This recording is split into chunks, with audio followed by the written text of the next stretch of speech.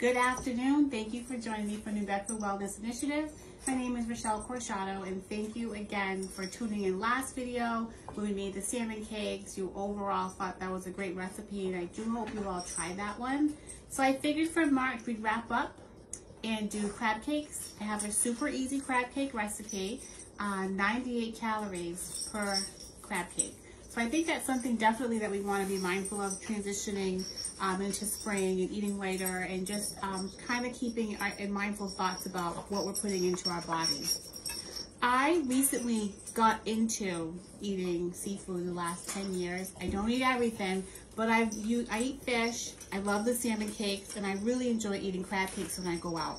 So today I ended up purchasing right at Shaw's the Bumblebee lump crab. So this is a 6-ounce can. It was $5.99. They had imitation crab meat, but I didn't want to use that for today's recipe. I thought I'd try to keep it real as possible and went with the lump crab.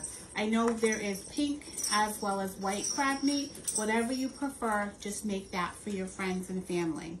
Again, this recipe is super easy. You need to have 2 6-ounce cans, so 12 ounces of your crab meat. I had some green onions that I chopped up, purchased again at Shaw's. They came like this in a bundle. I chopped them up, as you can see. I went ahead and grabbed some parsley here, and again, chopped that up.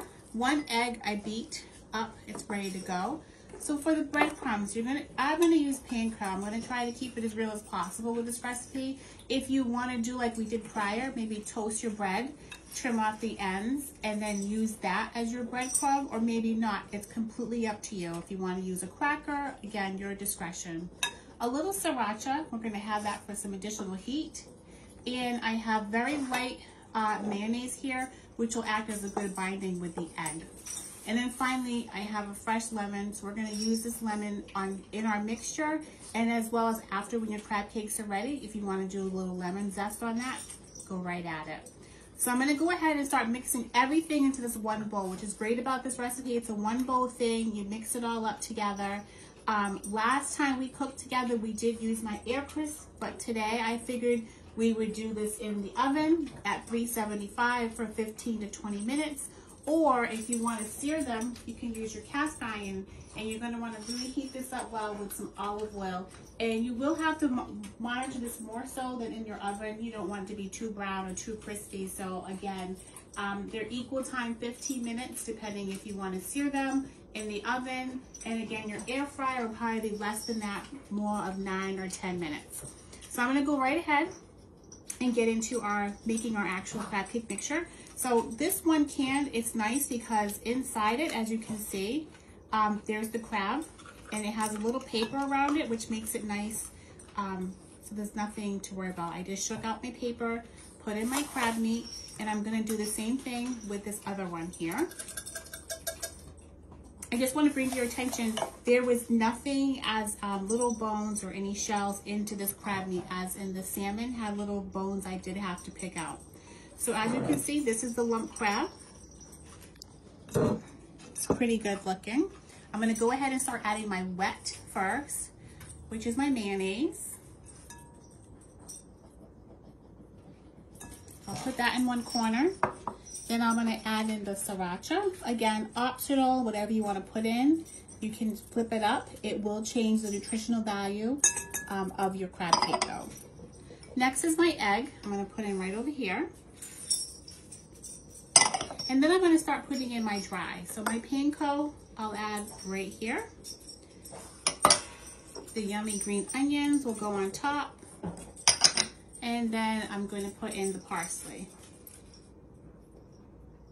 All right, so as you can see, it does look pretty. Nice colorful green in there, little red. And then I'm just gonna take my lemon, which is a fresh one, or you can use lemon juice in the bottle, whatever you prefer, and just drizzle a little bit on top of that. So for your dry ingredients, so your salt and pepper, again, that is completely optional. If you're you wanna have more flavor, you can add your salt. I'm just gonna use pepper for now. And then also when they come right out the oven, I like to top it off with a little bit of cracked pepper.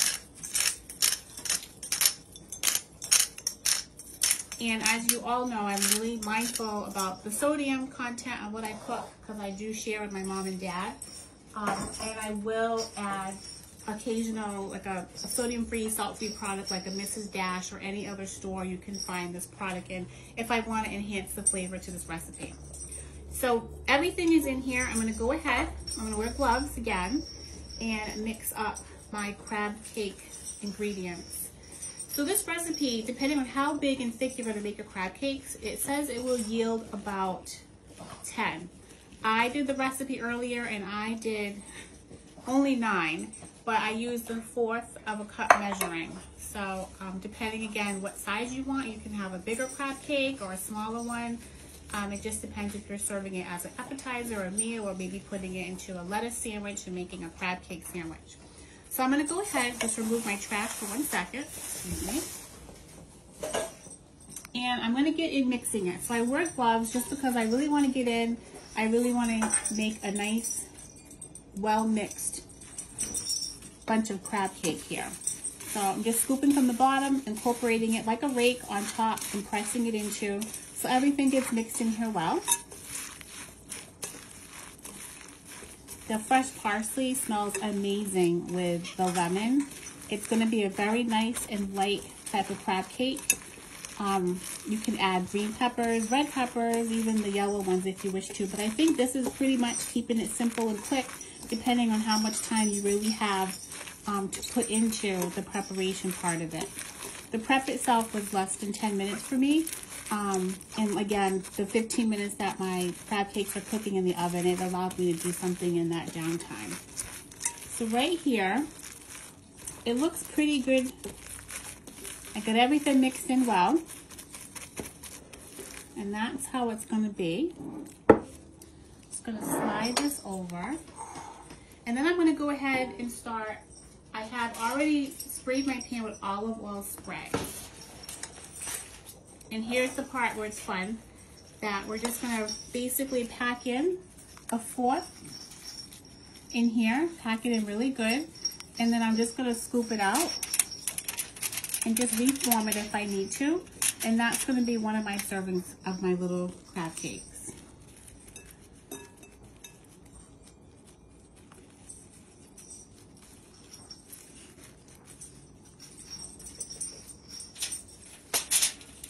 I'm just going to reform it a little bit.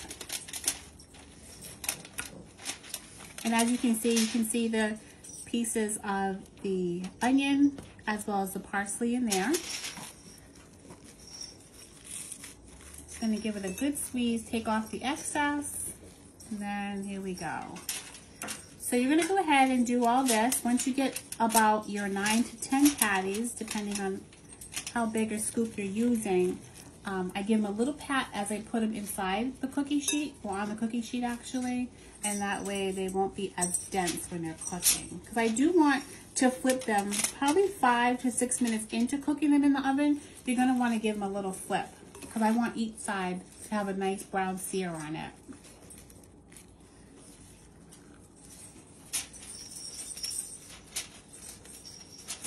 And then ideas of making this and serving it, it's always nice. You can put it with greens. That'll be great. It always tastes good when you drizzle the lemon over your lettuce leaves, maybe an arugula. Or if you're not into that arugula, if it's too bitter for you, perhaps you may want to use a romaine, which is a nice lettuce too. Well, I just think I'm going to get maybe, I think I made them a little bit thicker this batch, but that's okay.